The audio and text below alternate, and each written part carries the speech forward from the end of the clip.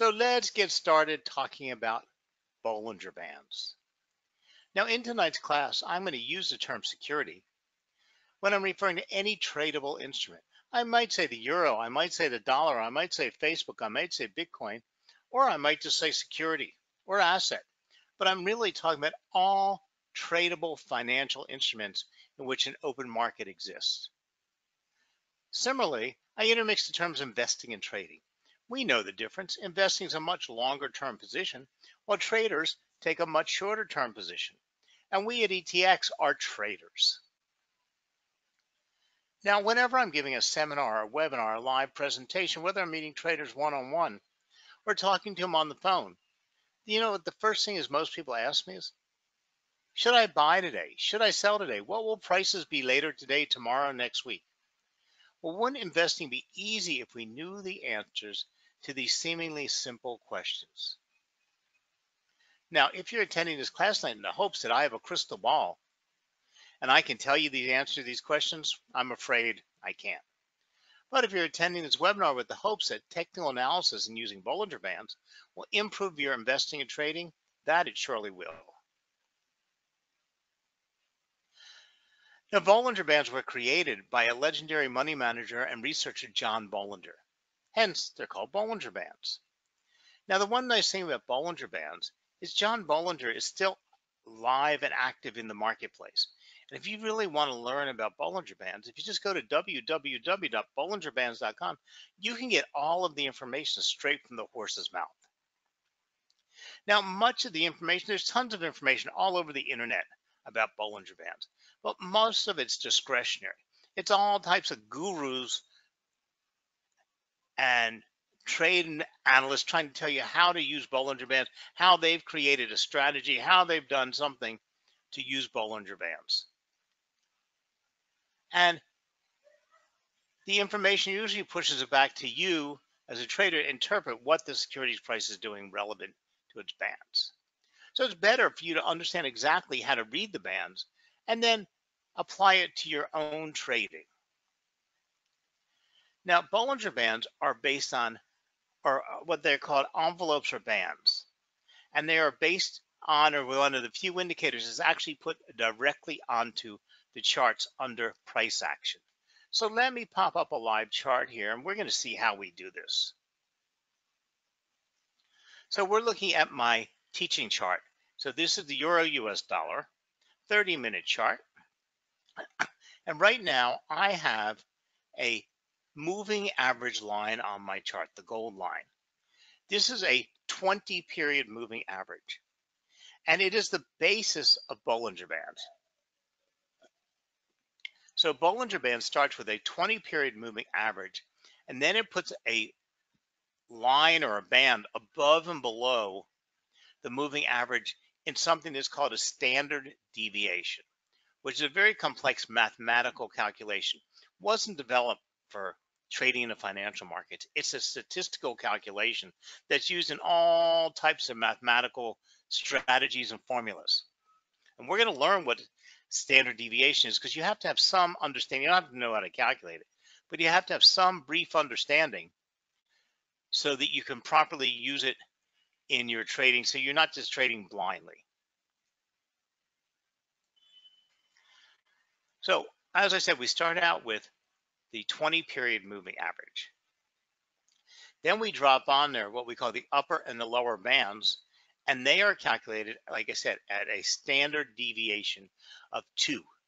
So this is a 2 times standard deviation plus and a minus 2 times standard deviation. So in other words, the lower band is equal distance away from the moving average and downward as it is upward.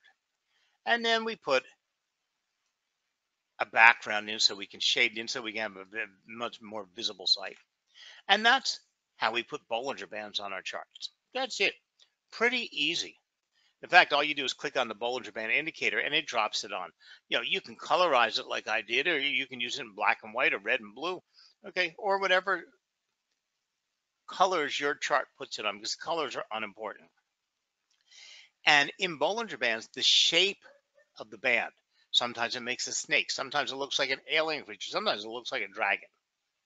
That is unimportant. Now, the width of the bands tell you how volatile or contrite the market is. The more the market is moving sideways or constricting, the tighter the bands become. When the markets are volatile, the bands widen.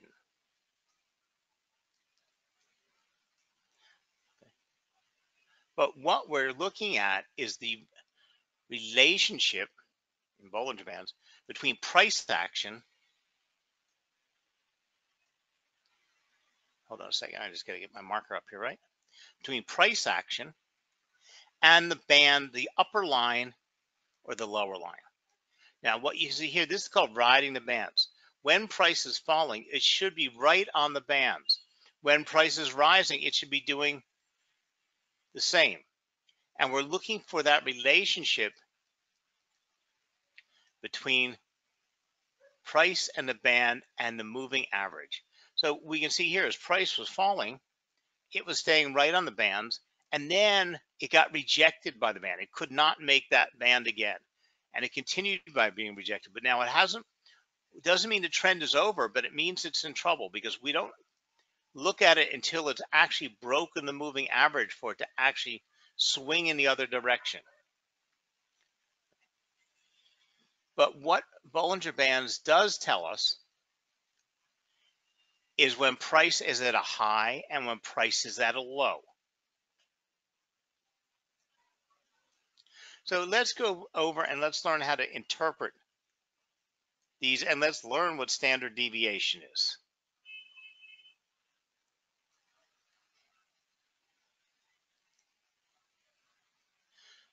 Now, Bollinger Bands can be applied in all financial markets, including equities, forex, commodities, and futures. Bollinger Bands can be used in most time frames, from very short periods to hourly, daily, weekly, and monthly. Now, there are very few indicators, number one, that are actually put on the chart over price, because as you know, most indicators go below. And there's very few indicators that adjust quickly enough to use in short-term time frames. And Bollinger Bands works fine on a 5-minute chart, a 10-minute chart, a 30-minute chart. Now, Bollinger Bands answers a question: are prices high or low on a relative basis? By definition, price is high at the upper band and price is low at the lower band. That bit of information is incredibly valuable. It's even more powerful if combined with other tools, such as other indicators for confirmation.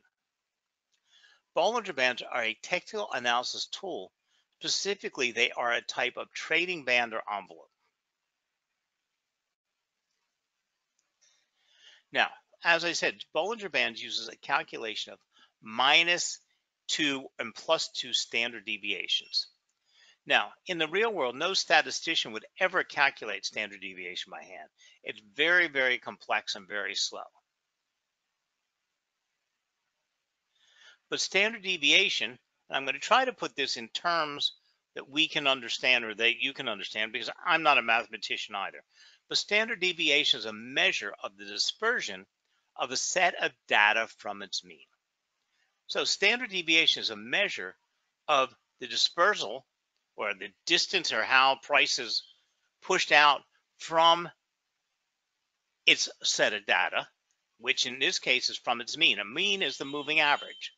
So it means is how is price dispersed over that moving average.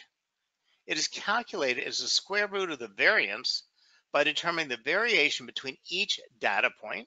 So if we're using the close on our moving average, it's each data point relative to that average. If the data points are further from the mean, there is a higher deviation within the data set. Now, in its simplest form, the mean is simply the moving average of all the data points in a given set. In investing, for example, you might want to know the mean closing price or the average closing price for the last 20 days or 20 periods. What is that? It's a 20-period moving average. And now this can be obtained by adding the closing prices for each session, dividing by 20. Now, because the markets are fickle at best, traders and analysts use moving averages to adjust. This means the calculation is always taking into account the most recent session's movement, and older sessions drop off. But then we have to calculate the standard deviation from that moving average. So the standard deviation is calculated based on the average. The distance of each data point from the average is squared, summed, and averaged to find the variance. Or put another way, variance is derived by taking the mean of the data points, subtracting the mean of each data point individually, squaring each of these results, and then taking another mean into these squares. Or standard deviation is simply the square root of the variance. So for Bollinger Bands, we have the base middle band, which is a 20 period moving average. We have the upper band, which is the standard deviation, and the default is times 2. And the lower band is the exact opposite, which is a lower band is minus 2 standard deviation. And that translates into the envelope or the band that we get around price. Now, Bollinger Bands can be used for 3 different pieces of interpretation. They give us pattern recognition, and we call these in Bollinger Bands that we have the M and the W. It gives us reversal signals, and it gives us trend analysis. It can detect when continuation or conclusion of a trend.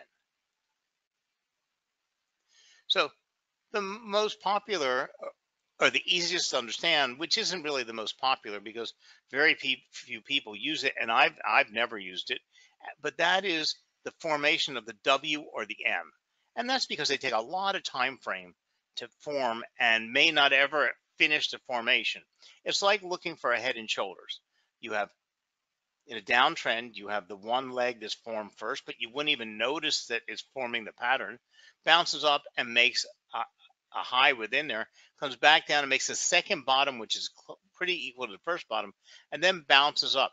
Once it breaks that moving average on the fourth leg, you can say you've actually got a solid W. But then we have the upside down or the M, which happens when it's coming off of an uptrend. Now, we highly recommend combining Bollinger Bands with the RSI indicator. It's a perfect match. There are 2 types that you should of tops that we should be aware of. Okay. And as you can see here, price is moving up and pushing up the band. It's above the moving average. See where the white X is across the moving average, moved into a solid uptrend, rode the bands up, got rejected back down, but was not able to break the moving average and continued then riding back up the bands.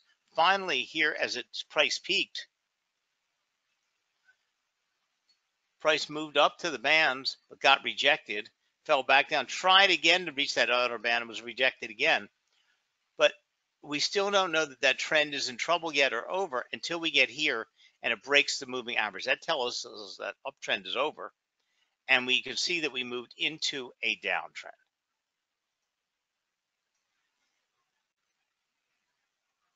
Now, while Bollinger Bands are exceptionally helpful in determining when an asset has overshot to the upside or downside, it's important to use the bands to also set risks, not just entry points. Because the wider the bands, the more volatile the market is. So the more you should be setting your stop loss or your risk at a higher level because the market swings are going to be higher. So there are some few things you need to pay attention to when looking at Bollinger Bands. During strong trend, price should stay close to the outer band. If price pulls away, an outer band can be upper or lower, coming off of a downtrend or an uptrend. If the price pulls away from the outer band as the trend continues, it shows fading momentum. Repeated pushes in the outer band that don't actually reach the band show a lack of power. A break of the moving average is often the signal that the trend is ending. So here we can tell an entire story of the history of the movement of the asset looking at the bands. But remember, we can only trade at the wall going forward. But the only way you're going to learn to trust your bands is to interpret them over and over so you can see exactly what the bands are trying to tell you, because as it's developing at the wall, you have to be able to react. So only practice will make you perfect with these. And the only way you can practice is going back and seeing how it happened in the past, seeing what developed, seeing what you saw, so you can understand when a top is being rejected. Okay, you can understand when it's riding the bands. You can understand when it's moving sideways and the trend is in trouble.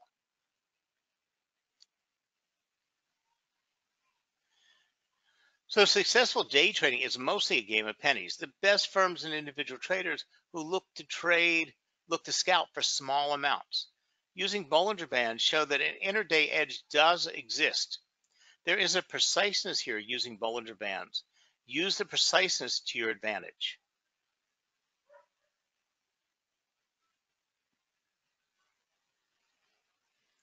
Now, as you can see, the Bollinger Bands are a multifaceted trading indicator that can provide you with lots of information about trends, buyers and seller balances, and about potential trend shifts.